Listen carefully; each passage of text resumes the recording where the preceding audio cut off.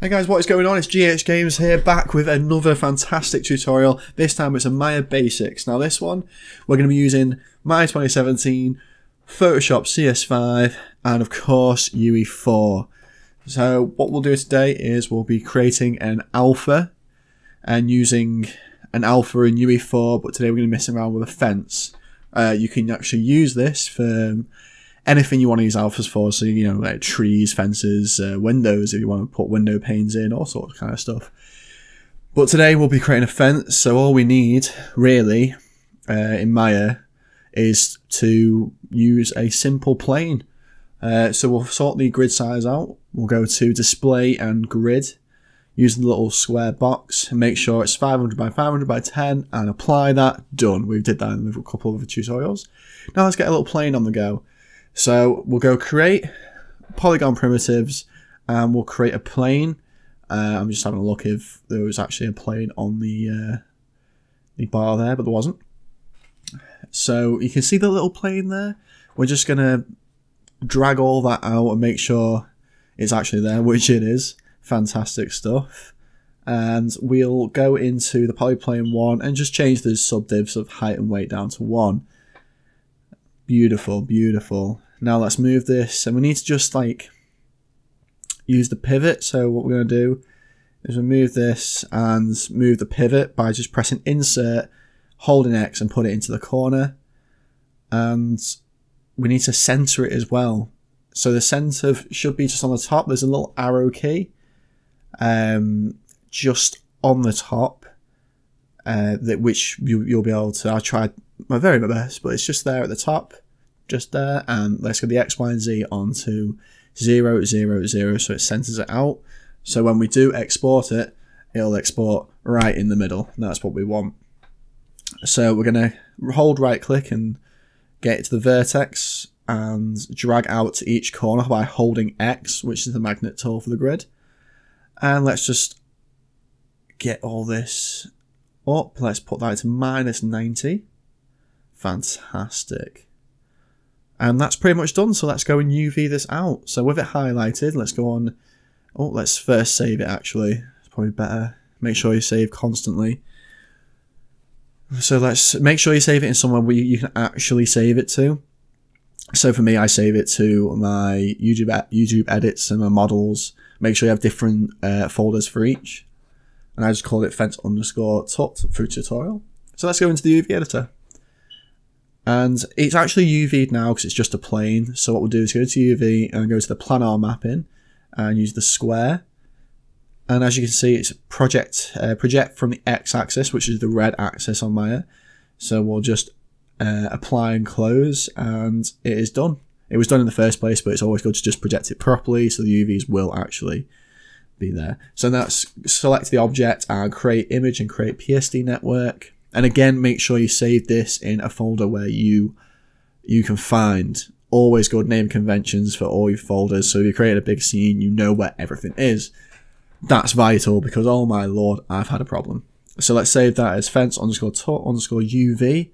Make sure it's set to 1024 by 1024. And let's just drag the curl across. We don't need any of the other nonsense. And let's just create that out. And that's pretty much it with Maya for the time being. So we'll just minimize all that and let's get onto Photoshop. Now the Photoshop is one of the most vital thing when you're creating alphas because you can't create alphas without it. I mean, I don't know if you can, but I know I can't. So let's just open this up. Let's get the UVs up. It's already set to mine, but find where it is and open it. And that's where it is. So let's just mess around with the layers. Let's save this folder as albedo, which is just base color, just for name and convention's sake. The snapshot is your wireframe and just the background color. And that's it. We just need to go and save out. Make sure you save it and go onto textures.com. This is quite vital. This is where you're going to get texture from. Make sure you sign in so you can actually use it. You need a login, but it only takes 2 seconds. But let's search for fence, and it should be just on the second row. This fence is the one you're going to want for today. I'll put the link in the description. And make sure it is seamless as well. I've already checked that it is seamless, and I've downloaded it. There it is. So we'll just, when it's downloaded, make sure you copy it and put it into the same folder that your UV is in, so you can just get it up straight up in Photoshop, as you will be able to see now. Let's just open this, and there it is. Bang, done. There's your fence. Let's open that, and let's just highlight this, and Control C and Control V, in it goes, plodding along. Let's rename this. Let's just minimize that down, rename it to wires, and make sure when you're using minimizing stuff, making things scaling stuff, I should say, make sure you hold Shift down so it does a uniform scale. So otherwise it'll be wrong. It won't scale properly. So just duplicate this out, holding Control and T to transform that, and press Enter to finish the transform. Again, let's highlight these two, duplicate them as well, press OK, and bang, these two go down again. Again, holding Control T and then Shift down. Highlight all these, merge them all together because we know what we want here. And let's rename that back to wires, and let's Control T and hold Shift, bring that up, bring that down. Make sure it's all in the wireframe, and that looks good to me. Make sure it's like that. So you can see the little lines as well. These little lines here are like little seams, but they won't really be noticeable in the alpha, so we can just leave this for the purpose of this tutorial. Make sure we get the Magic Wand tool out. Make sure the tolerance is on 45 and highlight all this. And highlight all the little extra bits as well. There we are. And now what we can do, when this is all highlighted, we can make sure the colour is white and create a new layer with this highlighted still. Create a new layer. Rename this to alpha, because this will be our alpha thing. And press B for brush, and just do the whole thing in white. Because alpha reads white is full color, it's block, and black is empty. That's how alphas read. So once that's all colored in white, what we can do is we can press Control, Shift, and I, which will invert it and change the color to black, and then paint again. Because when it inverts the actual magic wand, so you can actually, as you can see, the rest of it's black. And once all that is done, you can press Control and D, which will deselect, and that'll be your alpha. So now we've got our albedo color, which are wires, and we've also got our alpha as well. So what we need to do now is make sure the wire is selected, this one, file and save this one, save it as, make sure it's same folder, I've got it on my UV folder, save it as a target. That's very important for UV4, make sure it's as a target, and just rename it to what you want. I did name of conventions again, so I did fence underscore tut underscore albedo, which is base color, and I saved that to my UE4 folder, so all my materials and stuff I can save it to UE4, and just bang, save it. Go on, save it. Fantastic. Now it'll come up with an extra option for your target options, 16, 24, or 32. Just leave it on default. It doesn't really matter for this tutorial. And make sure your alpha is selected, and make sure you can see it as well, and save that again as alpha. Save it as a target, and save it in your UE4 folder or whatever folder you're using. It doesn't really matter as long as you know where it is. And let's just save that out. Oh, beautiful, absolutely beautiful. So make sure you save this one as well, just in case you need it for later. So we'll just two steps really. So we need to open UE4, get that bad boy open. Again, if you don't know what UE4 is, link in description. It'll send you to the download page. Brilliant engine, awesome stuff. But what we need now is to export our model. So now we've got our textures and our alpha, and we just need our model as well, which we haven't exported. So we will go and export that out. We'll just create a new project now as blank, and we'll might as well just rename it as well. Make sure this is in somewhere you can find as well, or if it's on a project you already have, you can open that project up as well. You don't have to create a new one. I just call this fence underscore tut, and I just create. Fantastic stuff. And now I'm probably thinking, oh my lord, I need to export the model. Yep. So off I go. So make sure everything's highlighted. Again, make sure it's zeroed out, which it should be anyway, since we've literally just created it. So, yep, let's make sure it's in object mode. Yep, make sure it's 0, 0, 0 again at the top. And let's also, in the taskbar, it should be non-deformer and non-history. And make sure you delete those two, what I just did there. Sorry, that wasn't so clear. So let's go on File, Export Selection, and a little box. Keep all that default.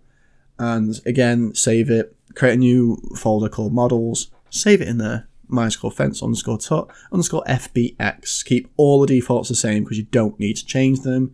And export selection, make sure it is in FBX. And that's done. You don't need Maya anymore. So let's just go into U4. Let's just get rid of all these assets, not that one.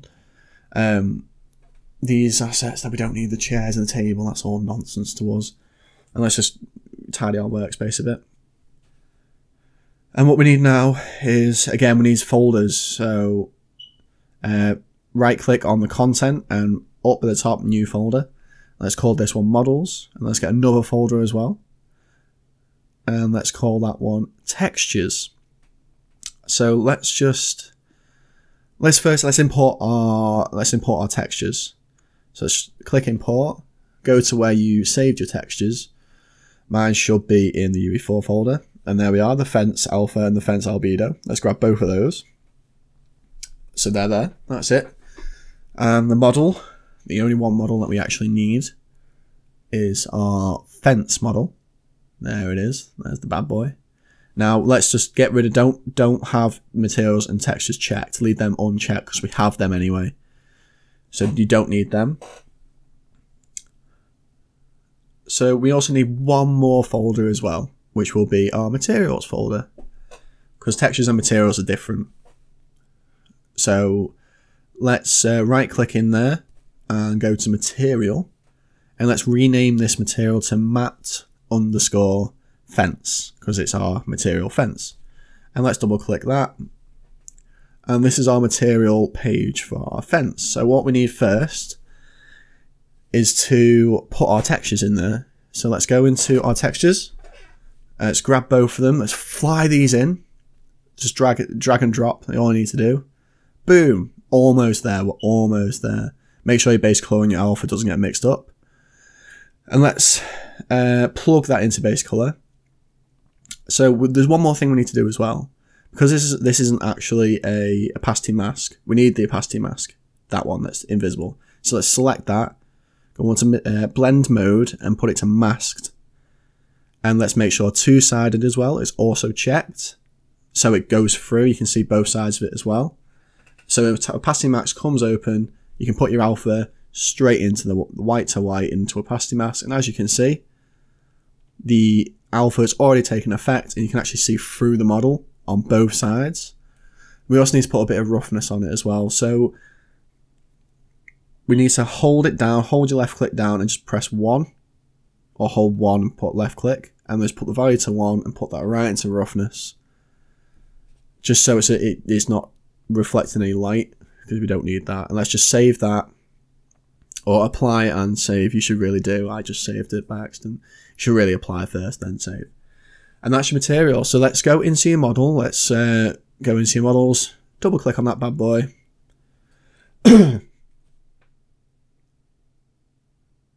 And when it actually eventually loads, because you know my computer is awful. There we are.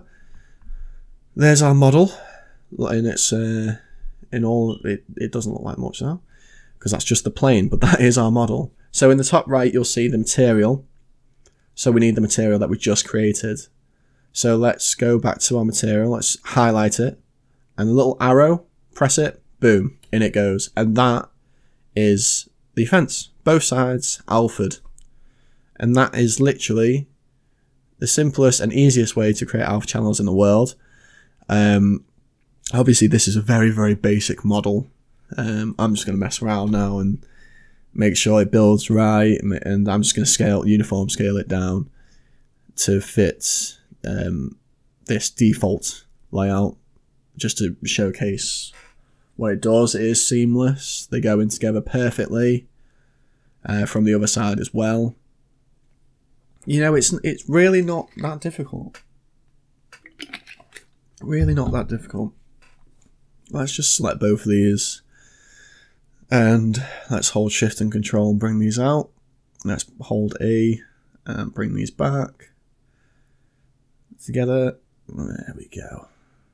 So you can put them at 45-degree angles if you want. They're still seamless regardless, up and down, side to side, back and forth, all seamless. So let's just build this. Now, your level of detail or LODs aren't going to be great for this because it's just a simple alpha. That one error check is gone. There we go, done. So there's no errors for it. It's just sometimes the lighting, the default light doesn't go through, as you can see very well on the fence, but for purposes of simple alphas or creating anything with simple alphas, it does the job quite well. That's a stupidly simple fence done probably in under 10 minutes without me faffing around. But let's also, I mean, you can do all sorts with this. You can create all sorts of fun stuff. I haven't created many alpha things. I've created a plant in my early days of university, and I've created this fence as well because I needed it as part of one of my projects. I'll just load one of them up now. I'll just show you what you can actually achieve with these alphas. I mean, you don't necessarily have to do one big model with alphas. You can do one little, like, for example, a window frame.